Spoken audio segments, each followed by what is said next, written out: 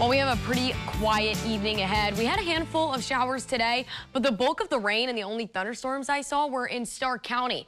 So most of us didn't really see much of anything at all, and that's what I'm expecting for everyone over the coming days.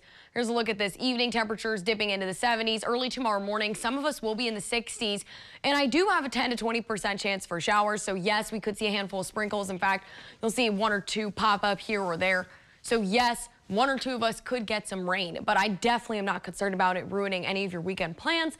Friday plans, whatever it is, go for it. We're going to be okay. Saturday morning, keeping those lows in the 60s, highs back up into the mid to upper 80s. These temperatures that we're going to feel starting tomorrow are going to be pretty much right on par with normal for this time of year. Rain chances are actually a little bit above normal. We're still ahead of schedule in terms of the rainfall that we've received. 20% chance for tomorrow, Saturday, maybe a slight increase Sunday, but then those rain chances will diminish.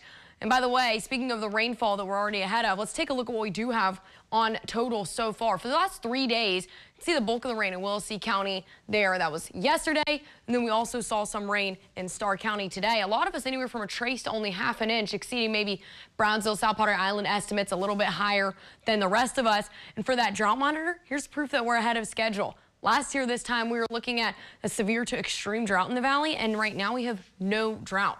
This is great news heading into one of our drier seasons. Hopefully this trend continues, and hopefully we've gotten enough rain to keep us ahead through this winter. Tomorrow, 86, near normal highs, stray shower, 20% chance, that's it.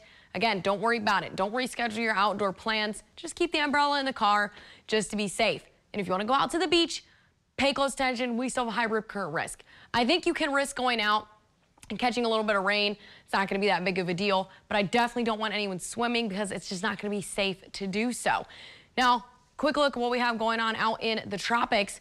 We do have two areas of interest that we're still keeping. Oh, let's do the Friday football forecast first, guys.